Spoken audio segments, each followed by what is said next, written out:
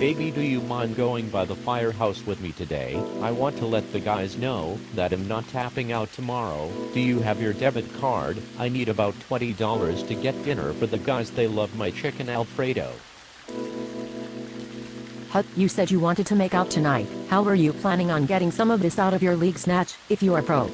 I wouldn't be broke if I didn't drive 7 hours every weekend for your ass. If the women here could look past my sloppiness and geekiness, I wouldn't waste my time with you. I'm only with you because I thought you could pay like you way you told me you would be a paramedic making $80,000.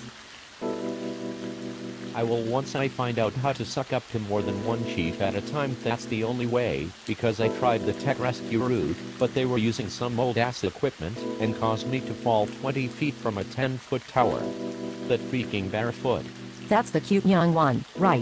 Whatever, let's just go to the firehouse. I need some FaceTime.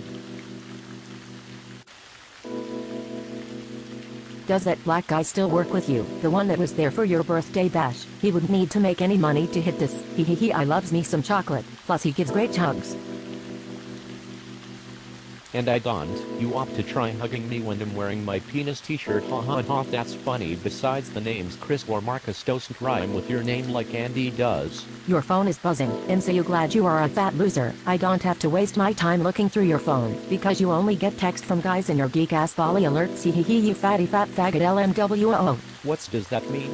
Laughing my white ass up. Who texted you anyways? It was Barefoot. Let's go. He said that I will get a permanent transfer to Station 2 if I didn't bring in dinner.